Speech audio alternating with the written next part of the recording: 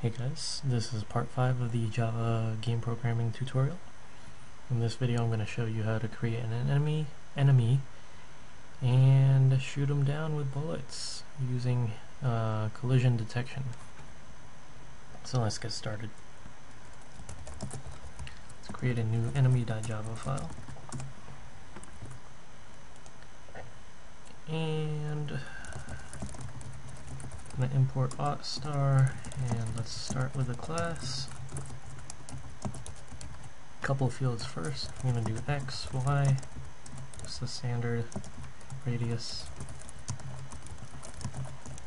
Forgot to make them private. And the standard dx, dy.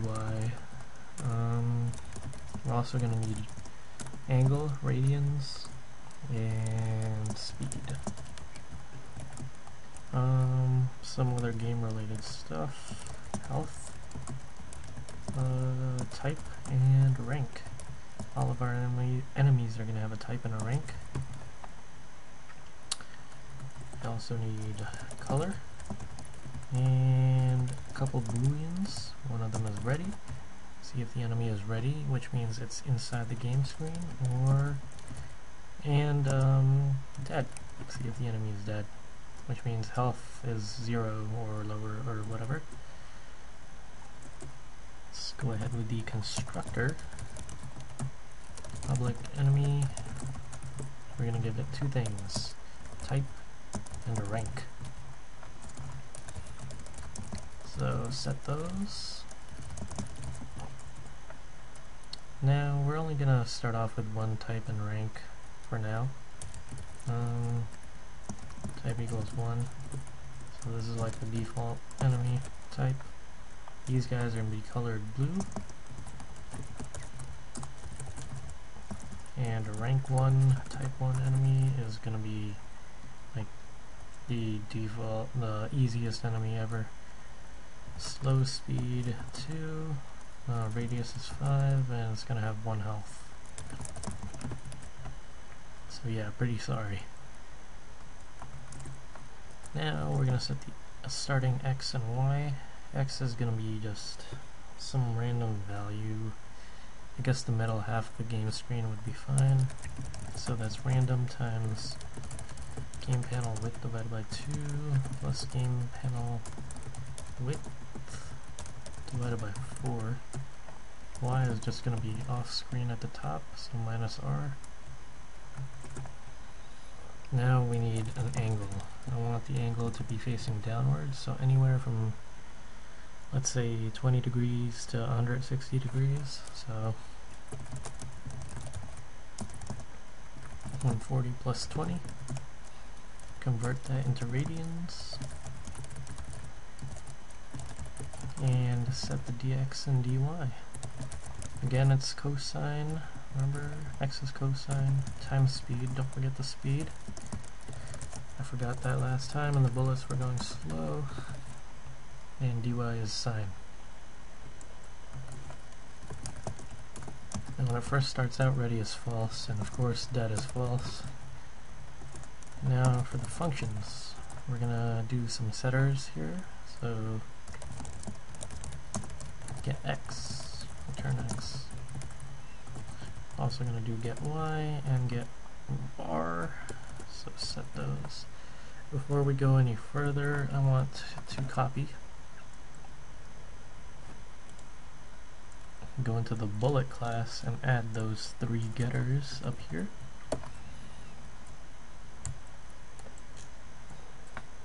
Okay, now enemy, we're going to have a couple of functions. One of them is hit.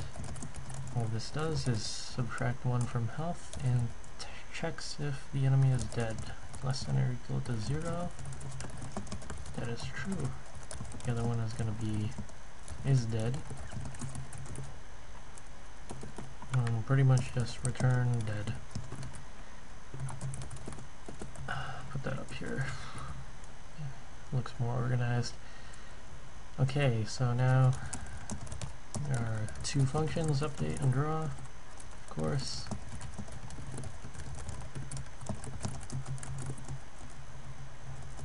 Update is simple, plus equals dx dy. Now we have to check if it's ready. If it's not ready, we have to check if it is, and it's ready if it's inside the game screen. So that's x greater than r, x is less than game panel dot width minus r, and same thing for y, game panel height. Then we are ready. Cool. We also want the enemy to be bouncing off the walls so it doesn't go off the screen. So we do this, x is less than r, dx, and it's going left. We're gonna change the dx. Same thing with y.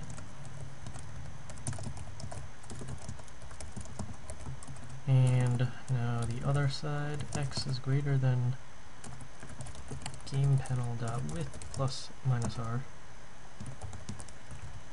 and dx is greater than 0. Swap. Y is greater than game panel height minus r, dy greater than 0, dy negative dy. Cool. Okay, now draw is relatively simple. Set the color, whatever color we picked. Type 1 enemies are blue, so just blue. Need a fill oval at x minus r and y minus r, 2 times r here.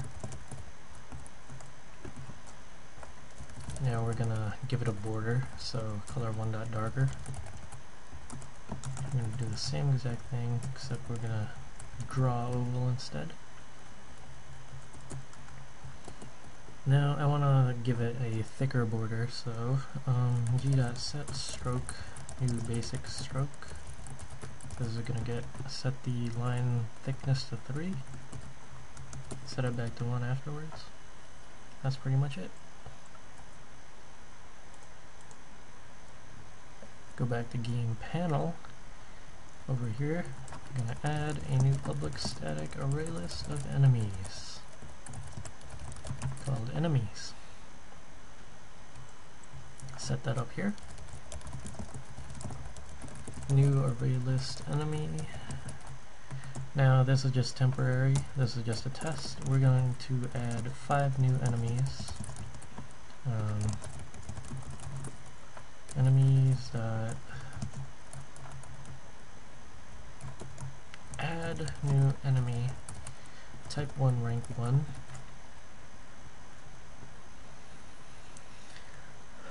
Now don't forget that anything that you have in the game you have to put in game update and game render. Here's player updates, bullet updates, and now enemy updates.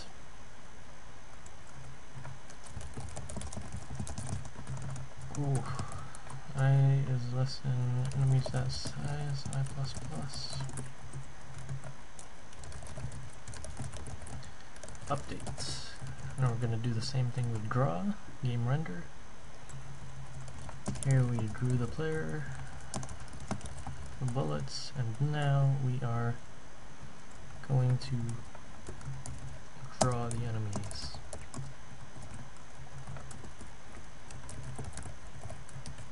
Cool. So let's test this out. Compile and run. And there they are. They should be bouncing off the walls. Come on. Sweet. Cool. So now we are going to shoot them now. Go back to game update, and this is where we check for collisions. Bullet, enemy, collision. Now bullet and enemy, they're both circles, so this is going to be circle-circle collision. So loop through bullets and loop through enemies.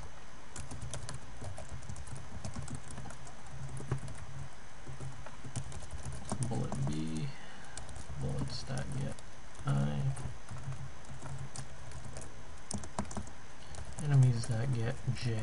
Okay, so we're gonna need three things in order to check for a circle-circle collision. We need the x, y, and radius.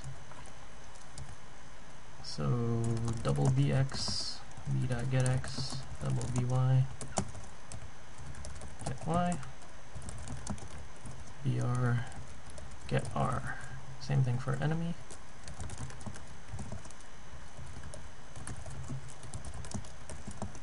E dot get y and er. E dot get r. Okay. So now we're going to use Pythagorean theorem to find the distance between the 2 points. So dx, change in x is this, change in y, by minus ui, and the distance formula,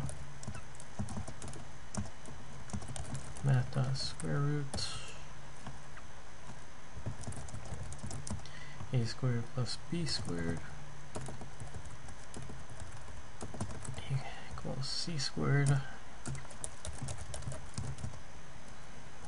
Now we have to compare the distance to the radii of the enemy and the bullet. If it's less than the sum of them, then they have collided. And we're going to do several things when we have bullet-enemy collision. One, we're going to do E dot hit, enemy gets hit. Two, we're going to remove the bullet that hit the enemy. So let's start remove I minus minus. And we're going to break because that's it. So that's pretty much it for the bullet enemy collision. Next thing we're going to do, enemy, we're going to check dead enemies. So again, loop through the enemies, and if enemies.getI.is dead, then we want to remove it from the list. Remove enemies.remove. Cool. So that's pretty much it for that. Let's see if it's working. Compile and run. Alright. I can't aim. Got him. Got him. Got him. Oh god, I can't aim. Okay. Cool. So the enemies are being annihilated here. So that's it for this video. In the next video, I am going to set up enemy wave type of situation here where we have different waves and enemies keep spawning. So kind of like a level foundation kind of thing. So thanks for watching, and I'll see you in the next one.